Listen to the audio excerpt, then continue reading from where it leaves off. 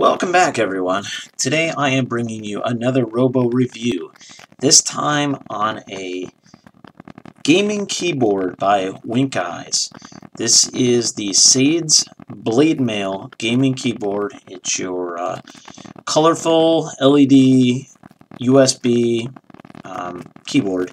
So right off the bat, I'm going to let you know it is made out of metal. The frame is a metal frame keyboard, so it has some weight to it.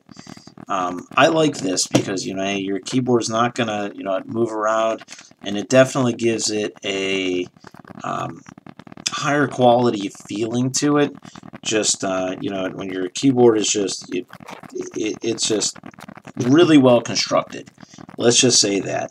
So, first impressions, upon plugging it in, well, actually upon opening it up, I have it plugged in right now, so I'm not going to show you the other end of the cable, but it has a braided cord to it, which it's got like a blue and black pattern.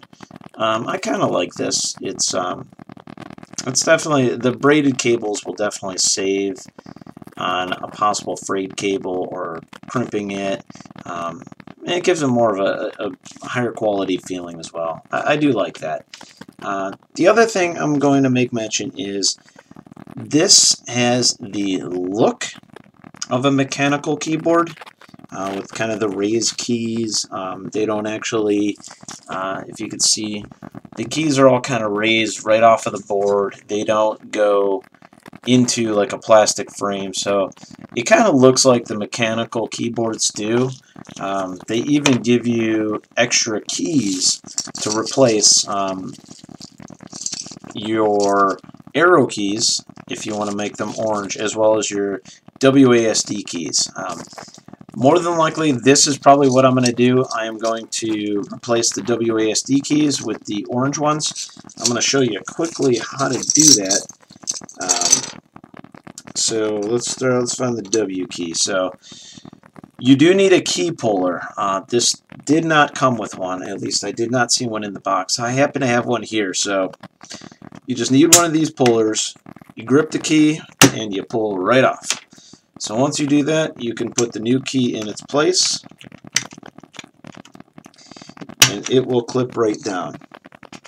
So that's kind of useful if you want to have your directional controls for your first-person shooters a different color, so you don't lose your place. You always know where they're at just with a quick glance.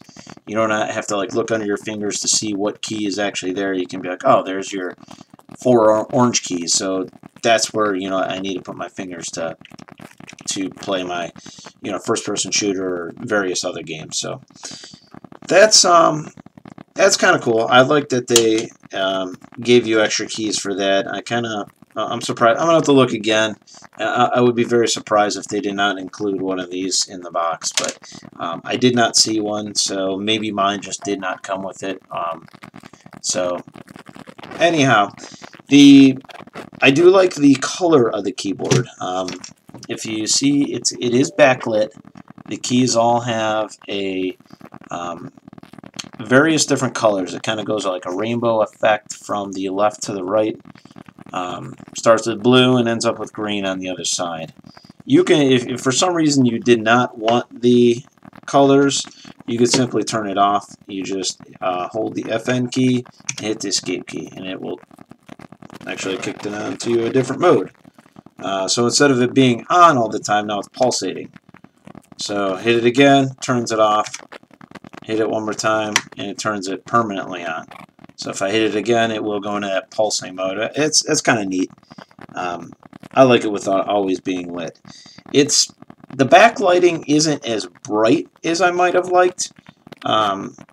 It's not that big of a deal. I mean, I guess you don't want to keep yourself up at night, and if you have this keyboard in your room, it's just a nice glow to it without it being super bright. So yeah, it's not too bad. The keys themselves all have a smooth feel to them.